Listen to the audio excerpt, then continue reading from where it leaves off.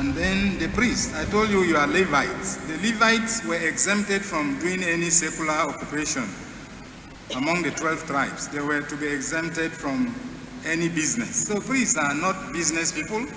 They are not expected to engage in any occupation other than the priesthood, to bless people, to pray for them and all that, to counsel them. So we are not expected to be involved in any worldly pursuits. So whatever you can do to help us as priests and make life better, so that we don't have to be pursuing secular business like you.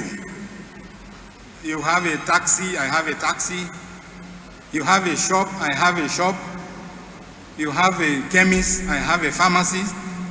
We are competing. That is not allowed.